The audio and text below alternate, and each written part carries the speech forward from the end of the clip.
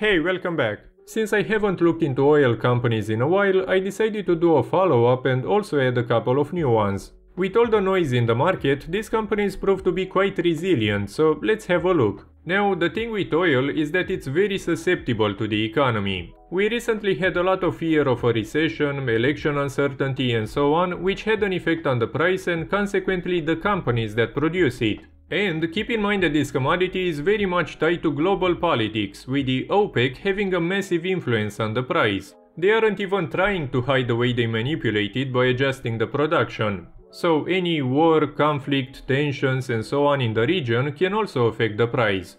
To begin with Exxon, they are the largest American oil company and overall around the number 3 on the planet. They can make even as much as 60 billion in a very good environment, falling to 20-30 billion now and basically break even during the bad times. They recently bought Pioneer in a close to 60 billion deal, and as a result they are now achieving record levels of production and the cash flow will also increase. I'd say they bought Pioneer because of the resources and especially the relatively low production cost that they have, thus solidifying a position around a good price. In the future, especially if politics get in the mix again, new wells will have an even higher production cost, so buying already running ones can be a more efficient way to develop. But it's ultimately a matter of time until the new ones provide the majority of the supply, meaning a potentially permanent increase in price throughout the cycle.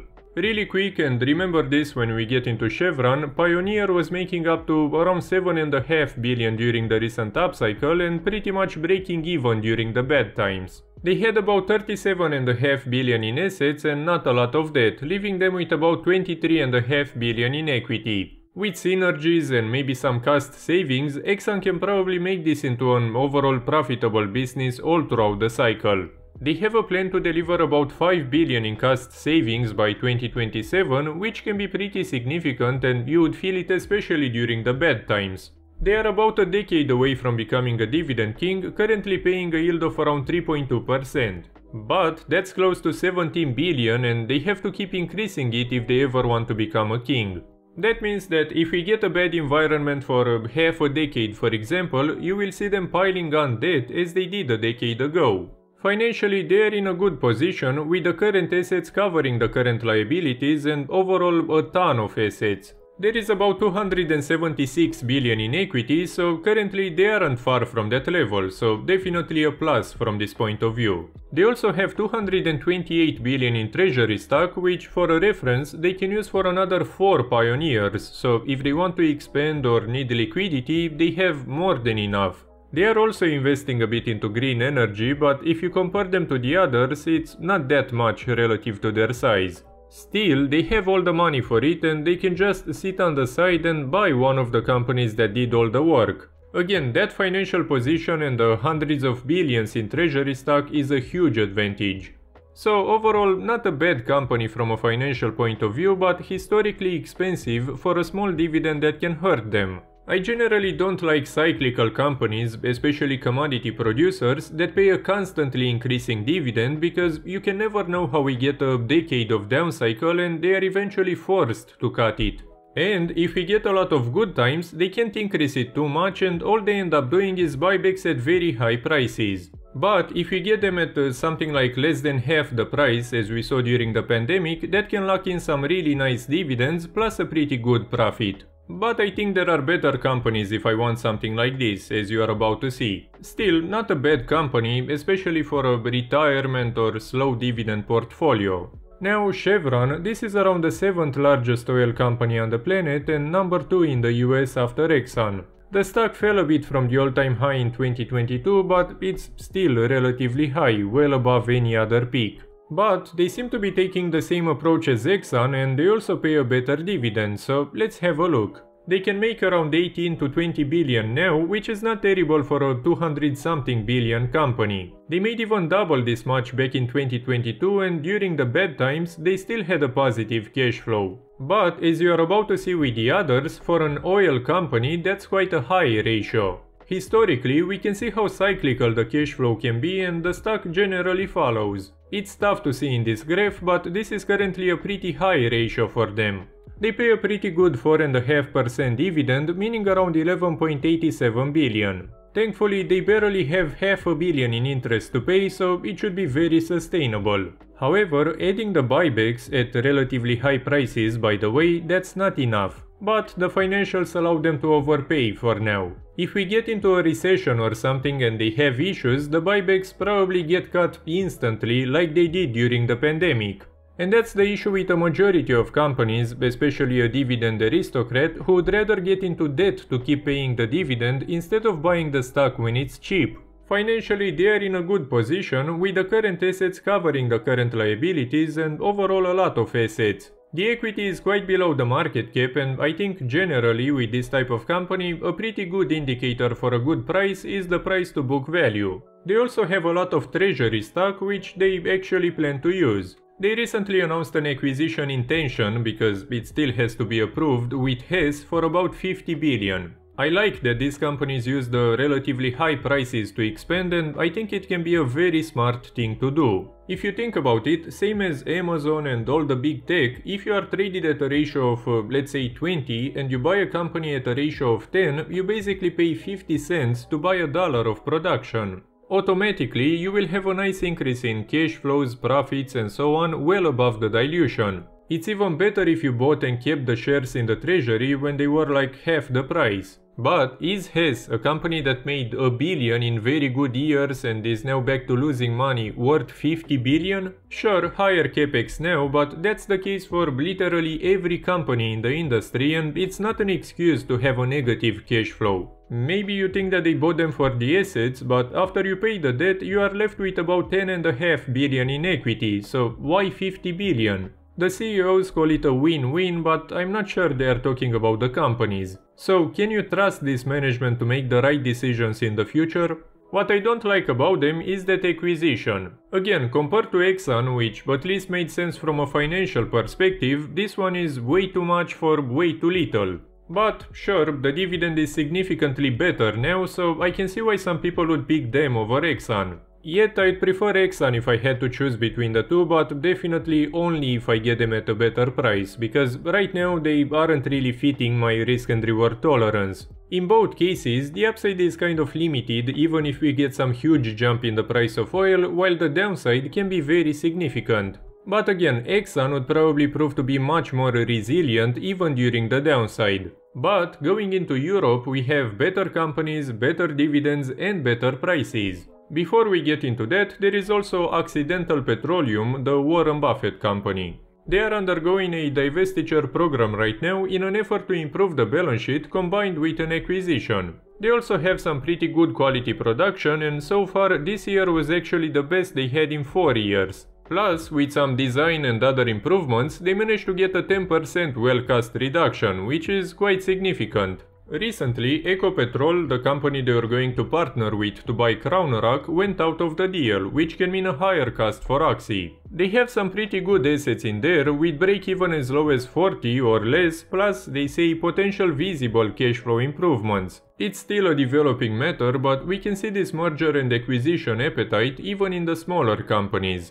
The company made as much as $12 billion back during the recent upcycle and is now getting back to the $3, $4, $5 billion they can do on average, which isn't terrible for a $50 billion market cap. They keep using the cash flow to deleverage, and I saw the market talk about them having a lot of debt, and I thought I'd see some 50, 60 billion, but they don't really have that much. The current assets barely cover the current liabilities, but they have a lot of assets that they can use to cover the debt, which is what they actually do. They don't pay some crazy dividend or buybacks for it to be a concern, and they are focusing on rapidly reducing the debt, so it doesn't seem like such a big issue. But again, they even show how high the influence of oil and gas prices can be. They should be more than okay at 70, 80, but if there is a recession and it drops to 40, 50, then they can have issues like all the rest. So they are cheaper from a cash flow perspective, and I think the big potential is that being valued around the same as Pioneer or Hess, this could be a good acquisition target, especially for Exxon. It isn't a bad company, and even if they don't pay a high dividend now, it can get significant once they shift their attention from the debt, in a few years at this rate. But again, the price isn't that good for me, and I'd say it's pretty fair for what they can do now. Now, Shell, this is a Dutch company that's around the 5th largest oil producer on the planet, usually right below Exxon. They can make a significant amount of cash flows, being on track to make around 40 billion this year, which is great for a 200-something billion market cap. You can see that this is already much cheaper than the American counterparts, and that's with the stock near all-time highs. The dividend is not terrible, around 4%, but together with the buybacks, again at very high prices, the yield is quite significant. They target a more than 6% annual cash flow growth through 2030, which together with the dividends and buybacks can add up to quite a bit. They are also investing in gas, renewables, EV charging, biofuels, carbon capture and more. As you are about to see, European companies seem to be much more focused on this than the American ones. That can lead to quite interesting market dynamics in the future, especially if the demand for oil falls, because some companies will be more ready than others. Financially, they are in a good position, with the current assets well above the current liabilities and quite a lot of assets. Again, the equity isn't far from the market cap, but you have to keep in mind that normally with oil companies it's a bit below, so no company is that cheap from this point of view. They need something like 4.5 billion in interest, so on such a cash flow and even the one they had in 2020, this isn't a problem. So I'd say this is more attractive than the American companies from pretty much any point of view. Good dividends and buybacks, focus on green energy and very good cash flows. But again, not at the current price, because this environment can still be considered the upcycle.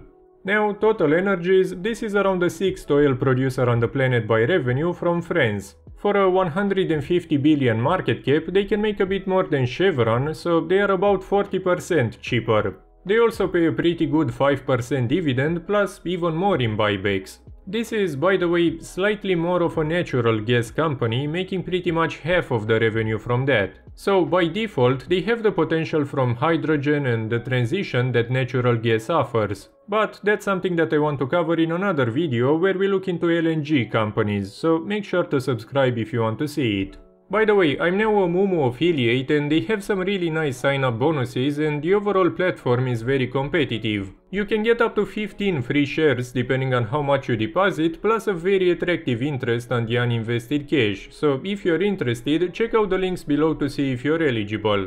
Financially, we see once again a very similar balance sheet. The current assets are a bit above the current liabilities and they have a lot of assets. There is about 120 billion in equity on a 150 billion market cap, so a price to book ratio of around 1.25 in line with the other oil and gas companies. One thing to note is that there aren't that many treasury stocks in these companies, so that's something pretty unique to Exxon. Again, that can offer a lot of flexibility in the future and I'd be surprised if they don't buy other companies relatively soon. They are also investing a lot in green energy and we can see even very recent purchases as they expand. They want about a third of the capex to go into low carbon energies by 2028. That's 10% more than what they plan to invest in new oil and gas projects, so it's pretty significant. Plus, add the potential from natural gas and hydrogen as I said, and this can get quite green by the end of the decade. So if you want a pure oil play, you don't have that many options in the US and Europe other than royalties.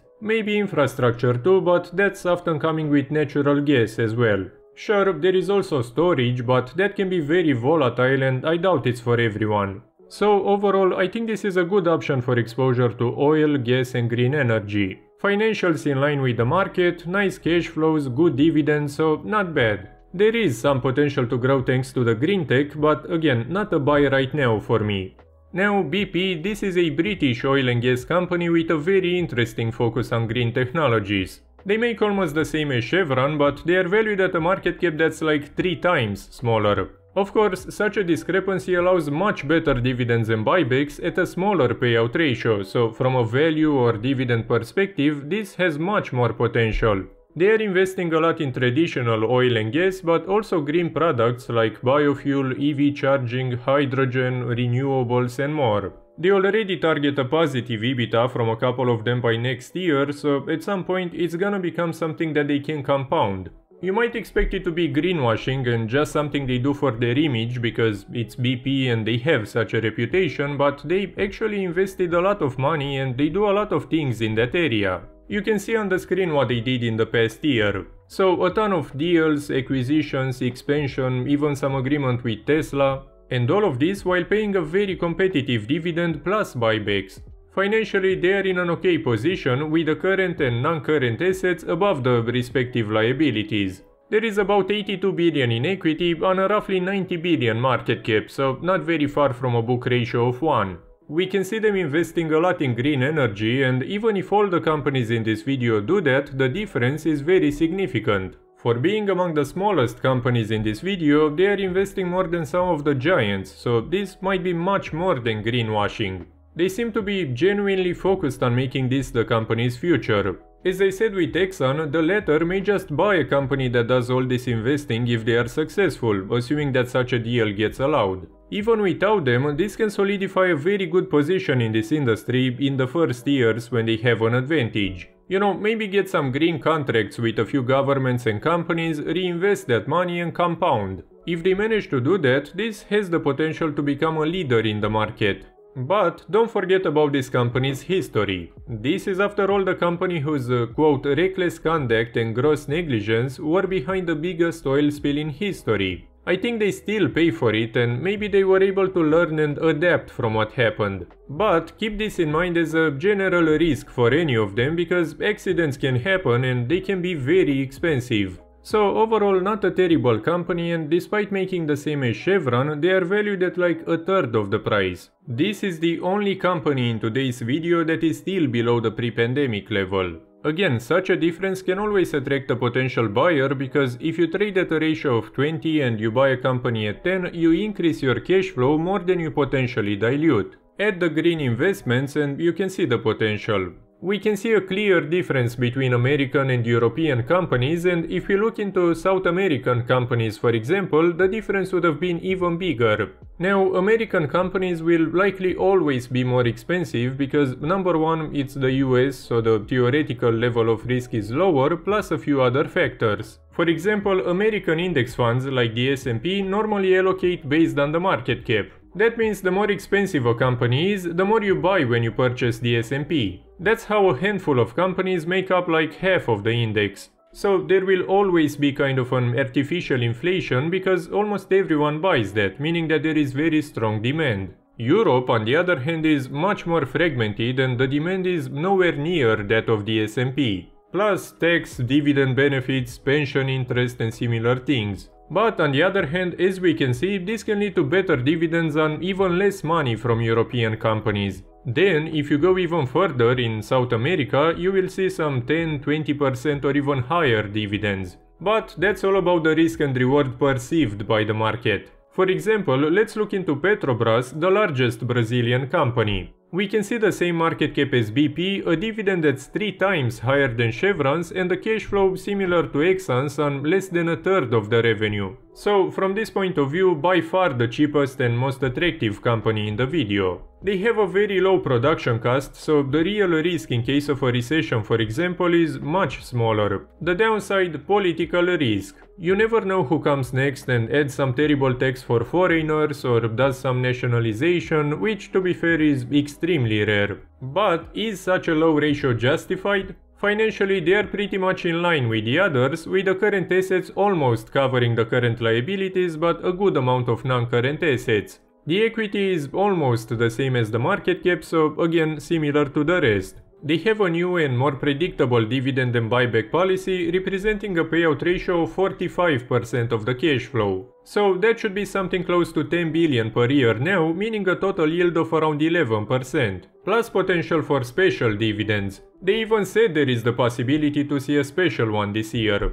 They have a new plan from now until 2028 with some higher investments for a bit and then decreasing to a more normal level. A majority of the money will go into exploration and production, which has by far the best rate of return. They also plan to invest a bit into gas and low carbon energy, but it's not that much. The advantage they have is that they sell to China and India, which may focus on oil for much longer than the US and especially Europe. So from the looks of it, I think this might be the optimal, let's say pure oil play with some massive dividends. With such a production cost, they can probably make good money almost no matter what, and if I manage to get them for something like 10, I think it would definitely be worth it. There is higher risk, but I don't see South America as such a risky place to justify this disparity. Plus, there is potential to see another commodity boom, which back then made this a more than 300 billion company. Not to mention the potential to see more interest in emerging markets as the rotation from tech may spread into value. And that's actually something that might be beneficial for all oil companies. But again, it's about the risk and reward that the market sees, which is what decides the price. This can remain much cheaper for decades, but at least they compensate with the dividends. So I think investing in oil, as with any other commodity, is a matter of not timing the market, but doing it in the right environment. I don't mean waiting to get to the lowest price possible, but this is something that I'd buy when the market doesn't want them. You know, the panic in 2020, I don't mean picking them in March as the pandemic was blowing, but later in the year when some of them crashed even more, this could have been a time to buy because the market hated them for months. So right now we have fear of a recession that can be terrible for oil, but also rate cuts that should boost the economy. So there is potential to crash, but also potential to do pretty well. The thing is, the time after any of those should be pretty good, so it's a matter of what level of risk you are willing to take. My strategy is finding a couple of good companies, and you can see some of them in this video, plus maybe one royalty for high dividends, and waiting until we get into the right environment. I wouldn't buy right now because even if there is a boom in the price of oil, there isn't that much potential. As always, what I cover in my videos shouldn't be enough for you to make any investment decision, so please do your own research before investing in anything. If you want to see more videos like this one, please leave a like and even a comment to help me out, and make sure to subscribe. Thank you for watching, and I'll see you next time.